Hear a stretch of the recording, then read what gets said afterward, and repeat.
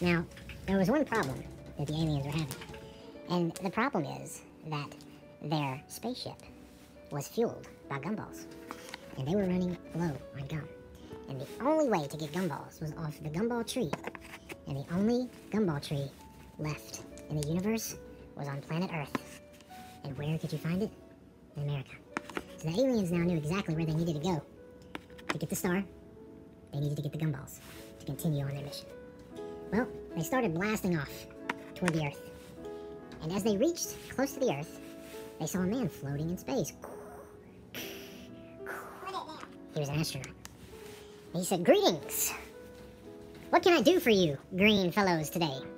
They said, "We are looking for the famous gumballs from the gumball tree on Earth in America." The astronaut said, "Well, the only way I can let you pass is if you give me 3 purple flowers and a carrot." The aliens luckily had carrots and flowers to spare. So they handed them over to the astronaut. The astronaut let them pass and they made their way to Earth. And when they landed in the water and they were greeted by a friendly crab. He was on the shore as they walked up from the ocean. And he greeted them on a hot, hot day with nice pink ice cream cones. "Welcome to America," said the crab. And behind the crab from the palm tree slithered out a snake. And the snake said, "Follow me, aliens, to the gumball tree. But first, you must fight before you are allowed to take the balls of gum with the world-class knight of the Gumball Kingdom, who defends the honor daily of the Gumball Queen."